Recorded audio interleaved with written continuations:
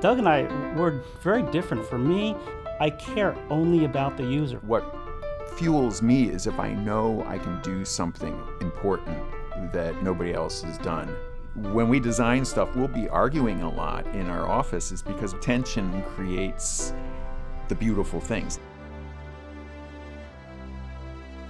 In a technology company, there are two tracks. There's a management track, you know, the directors, vice presidents, president, CEO, and then there is a technical track. The fellow is the highest point of the technical track. Doug's the first fellow, and I'm the second fellow. When I was 12 years old, I was walking over to my neighbor's house and I saw this guy working on a bicycle. I went over there and said, "Hey, that's really cool. You're taking that apart? Could you show me what you're doing?" Then we've been sort of friends ever since. When I joined Cepheid, there was 6 to 12 people, and all hands meetings were all held in just a little room, which we used as a cafeteria in a borrowed space. Our first product was a real-time thermocycler, and the thing that we came up with was the film smart cycler tube. All our PCR happens in this little diamond. Here's the paradox is you have a smart cycler tube and we're supposed to be able to do real-time PCR in 30 minutes, right? But it only takes you 4.5 hours on the bench to prep the sample to go into that tube. So you don't get a result until 5 hours of work. So the holy grail really in diagnostics is the sample prep. The genius that Doug had was that he figured out you always have a sample, you always have to enrich and you always have to deplete, you always have to do something. When he wrapped it around a 3-dimensional cartridge and he figured it all out, it's like doing a big matrix, and he got it.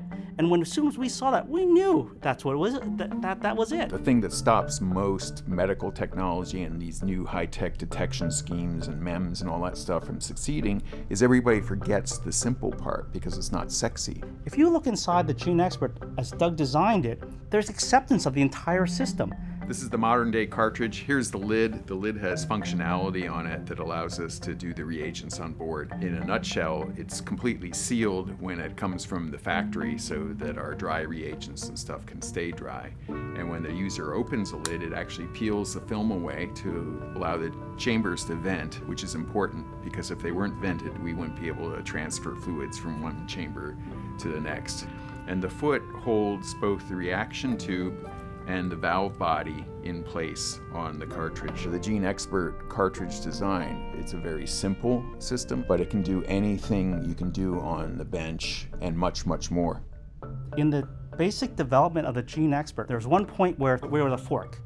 And that fork was, do we make this for a user, a person, or do we make it for a machine? If you make it for a machine, it becomes square, it becomes like an inkjet cartridge, no character, ugly. You know, I said, you know what, if I'm going to do this, let's make it for a user. While Doug was developing this module, I went and put the pretty wrapper on it. This here is the very first Gene Expert. And then that, after 7 or 8 years, we did a redesign on the system. The most elegant designs are the really simple designs. You know when it's good enough when it ends up turning out so simple, so obvious looking. If you look at the Gene Expert instrument and the size of an actual module, that module is doing the real-time PCR and it's also doing the full sample prep. In the industry, if you were to point at something that could do it in that size and as flexible as this one, you wouldn't find anything close. It can do any protocol in the future that we can imagine, which nobody else can say. It truly is a platform. The way we look at the Gene Expert in the future, it's just a planet.